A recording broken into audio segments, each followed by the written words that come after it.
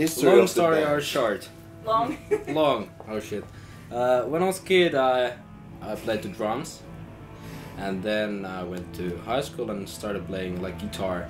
I got really into it, and after that, I knew Jere because we were in the same high school, and I was like, "You wanna play?" And he was like, "Yeah." And then we started to play. I was in guitar, and after that, Iba came. When was it? It was at the beginning of when you guys started. And me and Iba was like Yeah, we played guitar yeah. at the beginning. Then COVID happened, Yeah. and the whole band was like, fuck it. And we like sort of started again. Yeah, we found a singer, and then we played with him. Kasu went to drums. Yeah. We found Jokke, and Jokke came to play guitar with us. And yeah, so there was 5 of us. Then the singer left, and I became the singer. I hated it at the beginning, but then I started to love it. It took a lot at the beginning because our songs are like riff based, so it was hard, and I was struggling to sing and play the riffs, so it wasn't that fun. But then I got the hang of it, and yeah, I love it. Wouldn't change it. Yeah. Basically.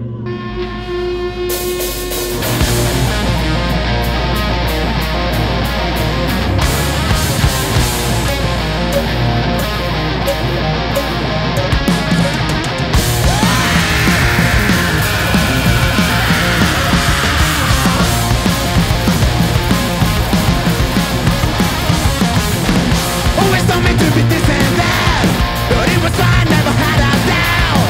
All the time it was all alright.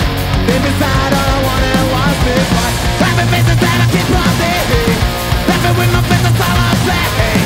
Living life of being in a cage. There is no reason to stay. Oh, 16 years of waiting. Oh, now I'm free. Whoa, 16 years of waiting. Oh, now I'm free. Come on down.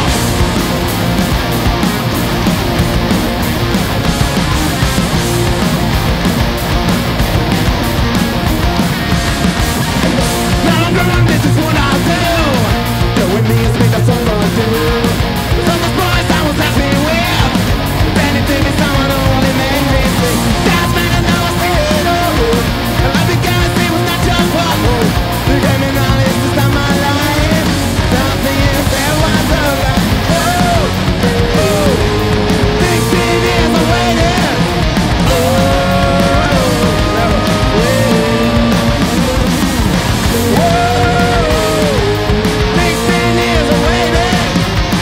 Whoa, now I'm free. Come on down. Waterloo's and nothing's this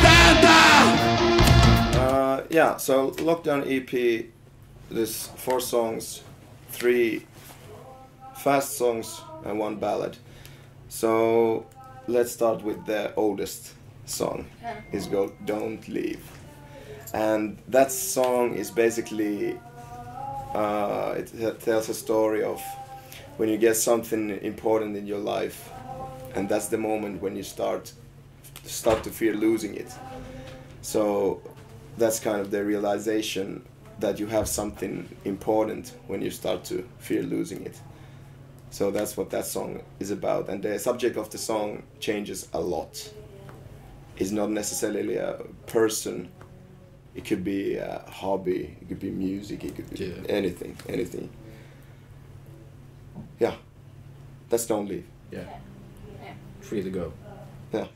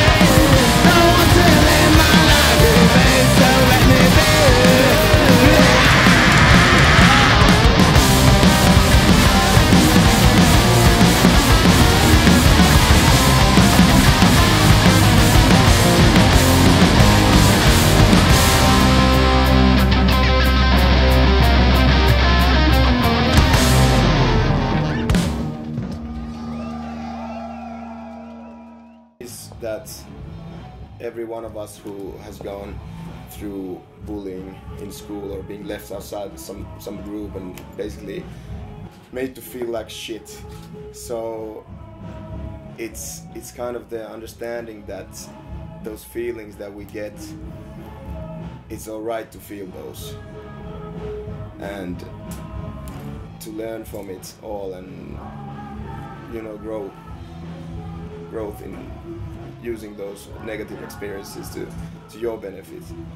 You get turning into some kind of power. Yeah, making you stronger. Yeah. So Lockdown, it's a story about sort of becoming an adult.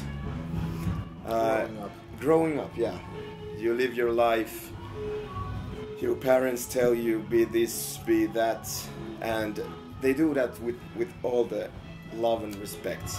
But there comes a day when you realize that's just not for you. So it's a story about leaving, sort of flying away from the nest, but not in a bitter and sad way, but sort of understanding that all the people, they wanted to cherish you and guide you to what they think was right. Yeah.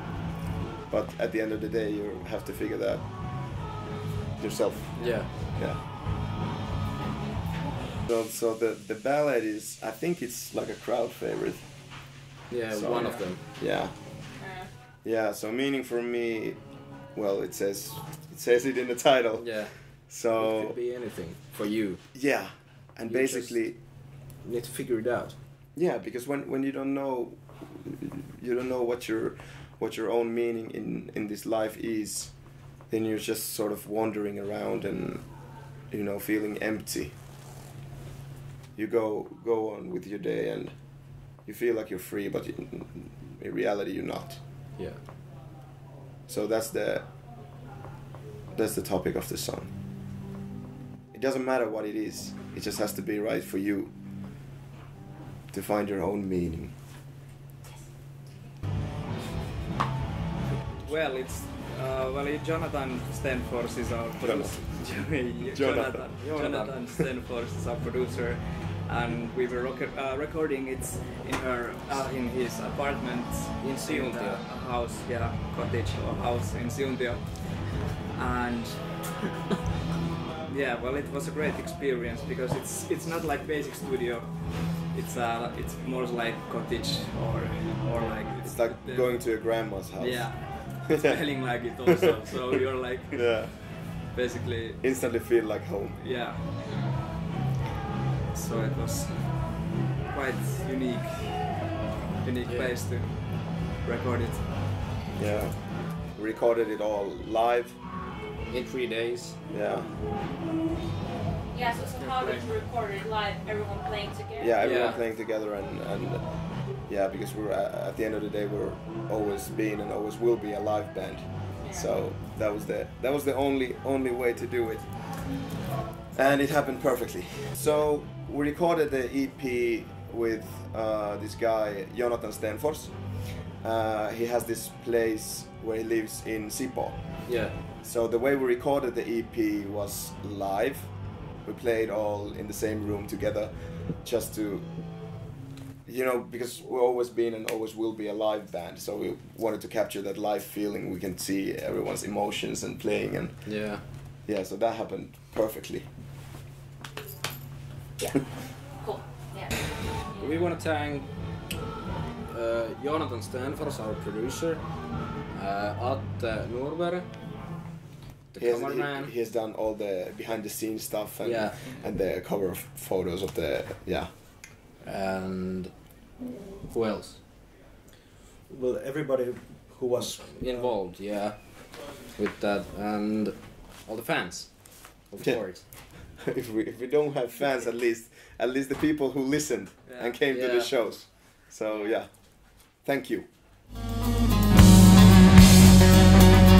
Tää kertoo asioista, joita me tiedetään, että satuttaa meitä, mutta me ollaan niin helvetin koukussa niihin, että me ei pystytä päästä irti. Tän biisin nimi on A Devil in Disguise.